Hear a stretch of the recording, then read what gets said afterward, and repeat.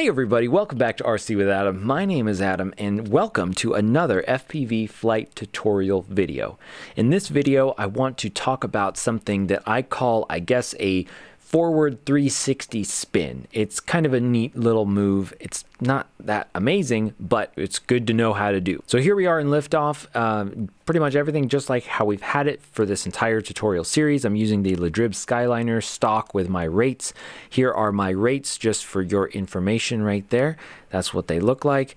And we're using, let's see, about 30 degrees of camera tilt right now. So let me show you what I mean by a 360 spin, a forward 360 spin. Basically, like, it's a really simple thing. We're basically flying along here, and then we kind of hop up a little bit, and then we do like this neat little spin, and then continue on our way. And we can do a lot of different variations in terms of speed and kind of which stick inputs we, how much roll or how much yaw we want to do, and that sort of thing. And this is going to vary based on your camera tilt and your rates for your pitch and your roll. Now, what's important to remember is that our quadcopter, when we're flying forward, it is actually tilted forward. So we can't just use yaw, and we can't, just use roll. So we have to do sort of both. And that camera angle looks really weird like that. It doesn't really show it very well. But let's switch back to the FPV view. So what we want to do is kind of do a combination of both, but we are going to use a bit more yaw, especially to sort of speed up our spin. Like if we sort of need to do it really fast because we're close to the ground. So it's kind of, and I think this looks best close to the ground. When we're flying really close to the ground, we hop up, we do a spin, and then we land it. And it looks really good if you can just really stick the landing. Like I don't know, maybe we can demonstrate that here, but you pop up, you do a coordinated kind of roll, but more of a spin. So more yaw than roll. And give it a little bit of throttle so you don't really lose too much altitude depending on how you want it to look. So like you can kind of see my throttle stick there, and you can always slow this down as well if you click on the settings button if you're watching this on YouTube. And so I just think it looks really cool.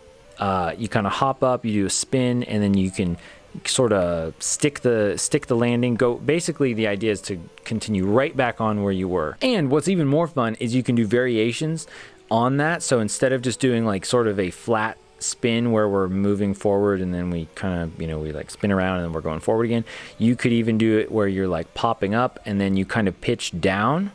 So it's almost like you hop up and then do like a roll spin thing and then go back to flying straight ahead. So it's like we're flying like this, we pop up, we kind of do a roll, almost like a what do they call that?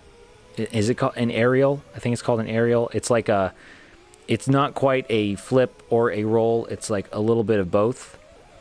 And it's also really cool if you can, like, say maybe we were on like a road. Let's find a road. I don't know how far this road will go. Let's say we're on like a road and then we want to do that and then come back onto the road. So that could look kind of cool. Is this a river? This is a river. Oh, it's a river. Huh, I thought it was a road. This could also be cool if you're flying along a fence line and you want to like pop up and then get on the other side of the fence. That's a neat way to transition. It's almost like doing a roll, like a forward roll, but you kind of add some spin into that. So it gives it a little twist, gives it a little spice to it. So there you go, folks. That is what I call a forward 360 twist. I don't know what it's actually called. So if you know, let me know. Leave me a comment of what this should be called.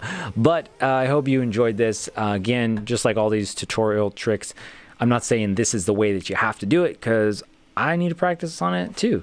But I hope you enjoyed this. I hope you were able to learn something from this. If you did, let me know. Leave me a comment. And thanks for watching. I will see you again very soon on the next FPV tutorial.